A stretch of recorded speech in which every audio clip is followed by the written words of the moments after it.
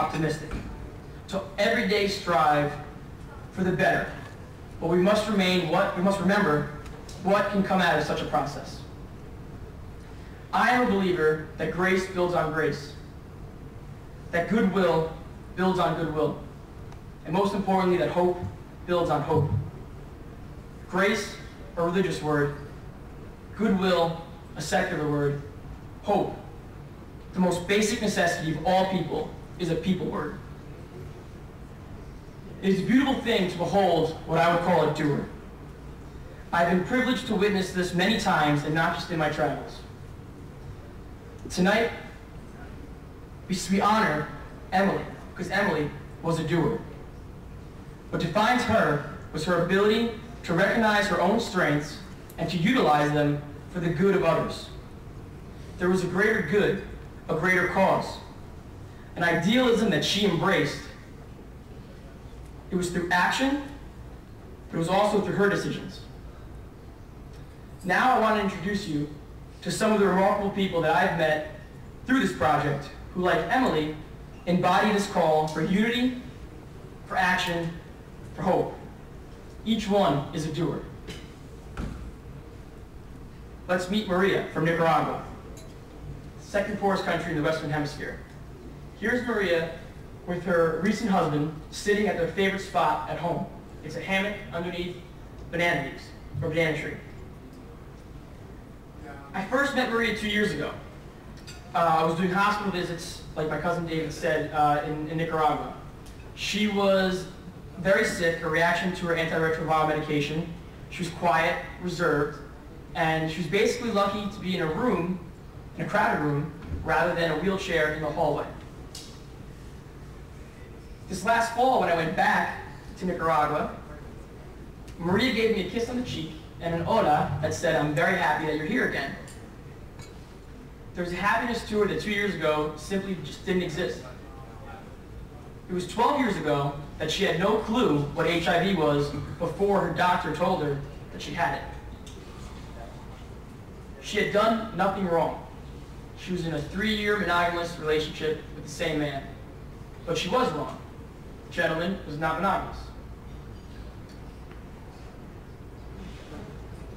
In a story that has become all too familiar, and including the United States, her family abandoned her, her congregation barred her from service, and her job washing clothes dried up as soon as the hospital staff leaked that she was HIV positive. Through faith, through blood, and through supposed higher education, those who should have protected and helped her were the exact ones that betrayed her. Now that was their decision. Now Maria had a choice. Continue and accept what was happening, or take a stand, a leap of faith. This is Maria now. It took many years of personal, grassroots hard work with very little resources. But here Maria is at a public, she's giving a public speech, first of all, which is something that shows her courage in itself. But it's at the inauguration of her city's only HIV/AIDS self-help group. With German funds and support from a local non-governmental organization, Maria has created a network for advocacy rights, for awareness, and for peer support. Maria is a doer.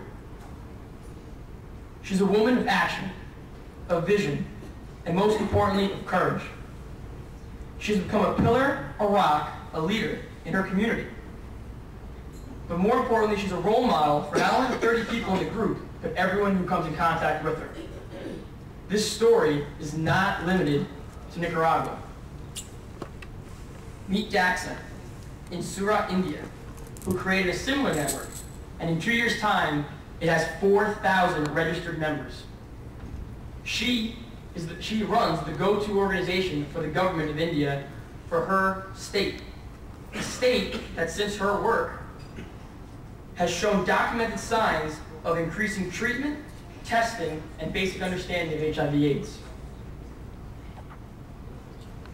This is Ruth Breaker, a woman who in her retirement started feeding meals to to the ghastly sick and emaciated sufferers of HIV in San Francisco. Ruth saw a simple need and filled it as best as she could. It started 20 years ago with 7 meals. Meals with love. It has now blossomed into Project Open Hand, an organization that provides wholesome, even organic meals to 1,600 people in the Bay Area. People living with HIV, with cancer, or are critically ill. Meet Chang. Chang's from Thailand. Chang's an innovator. He's the lead singer of an all-HIV rock band. They have a